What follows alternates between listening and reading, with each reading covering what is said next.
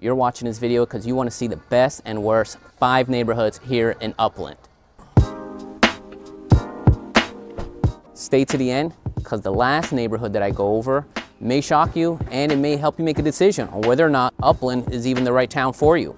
One of the neighborhoods you could pick if you want to live out here is by downtown Upland. And there's a bunch of great homes that are around here.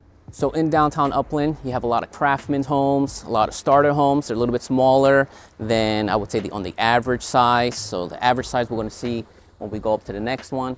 But one of the problems with living in downtown Upland is that those homes are like 100 years old.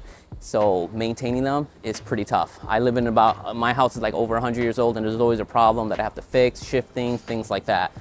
So you have these cool, unique homes. You are close to downtown, which have a lot of farmer markets. They close off these, on Saturdays, they close off the downtown area for farmers markets, stuff like that. So down here in downtown, you also have a lot of mom and pop shops, restaurants, cafes, little vintage shops, beauty salons, barber shops. So you can, if you live close enough, you can walk down here. Close by here also is the Metrolink. So if you want to go down to LA, you jump on the Metrolink. Comes about like every half hour or an hour, depending on the time of day. And in about an hour, you get to Union Station in downtown. Now, the only negative I would say about living down here is you might outgrow these starter homes. So you might find if you're just buying your first home, a 3-bedroom, 2-bath would be in the lower end, if like in this town of Upland, and you might outgrow it soon enough, right?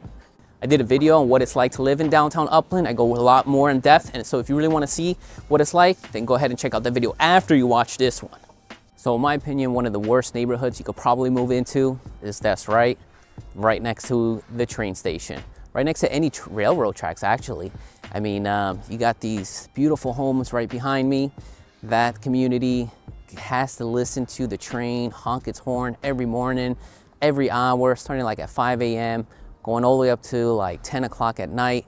You get the rumblings, you have these train tracks. I mean, there's this giant locomotive flying by, yeah, I have a 3-year-old, he runs out, man, that would freak me out.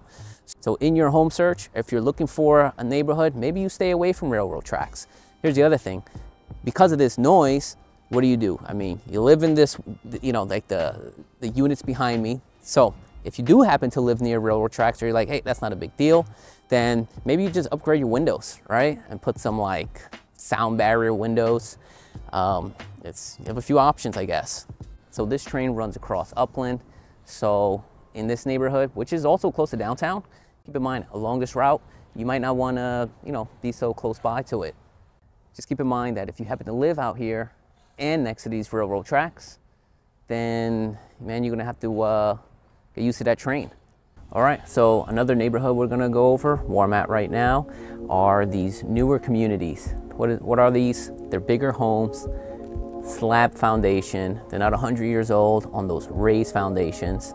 They have like tile roofs.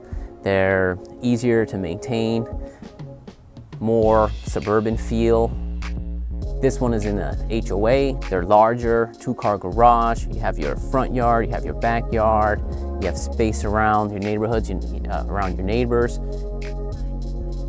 It's a lot quieter. So a lot of people move into those downtown ones that we saw that are a little bit smaller.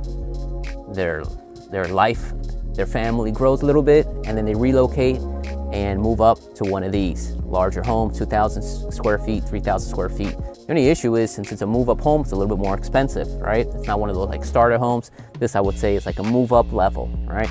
Bigger home, tile roofs, which means less maintenance. So what are some of the negatives?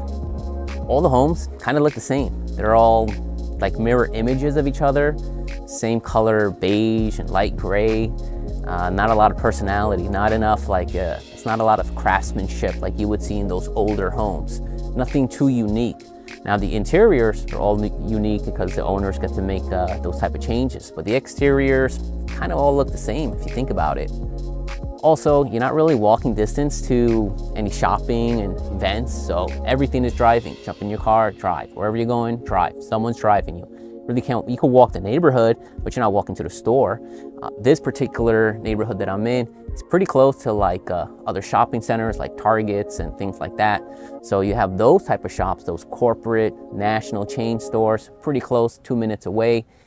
So if you need like to go to the Home Depot or to Target, then that's pretty close by. So that's good. Jump on the highway, the 210, shoot out to Pasadena or go out to up the mountain. So that's pretty cool. So this is one of the neighborhoods that you might consider if you need to move up. So another neighborhood you're going to consider are the foothill communities. That's where you're going to find these like $1 million, $2 million, $3 million homes, big, 4,000 square feet, new, remodeled. This also puts you closer to the foothills, which means closer to Bear Mountain, closer to Lake Arrowhead, closer to Mount Baldy. The thing to consider is that you're going to be closer to the foothills, closer to the mountains. Wildfires, your insurance is going to go up. In fact, I've sold homes close to the foothills that insurance companies do not want to insure, so they have to go through like state insurance, which cost them a few more dollars. Awesome views. That's something you're going to have here. You're not going to find anywhere else. Are these killer views of the valley. So that's what a lot of people pay for when they move up here. The views, giant homes, single level, big yards, horse property. Definitely going to want to consider this one. So here it is. I'm going to say probably the worst neighborhood you could live in. It's got to be living right next to a highway, right across the street. Big reasons are air pollution, noise pollution. I mean, can you imagine? Imagine you want to walk in your backyard and all you hear is this stuff. Man, that's got to be tough. On top of that, air pollution. Being close to highways and living there messes up your breathing. I mean, look, you got big rigs, you got cars, all that exhaust. What do? Right? I mean, it's pretty tough. And yeah, they put these walls to like kind of dampen the noise, but you hear it. And these homes back here, man, they look awesome. Great, huge, like 3-car garage, 4-car garage. Single level, which is great, but boy, do you got to deal with this highway headache. So if you're thinking of moving to Upland and you want to know what's the best neighborhood for you, go ahead and give me a call. I look out for your best interest. I'm a real estate broker here in the area. Text, email, I'm here to help.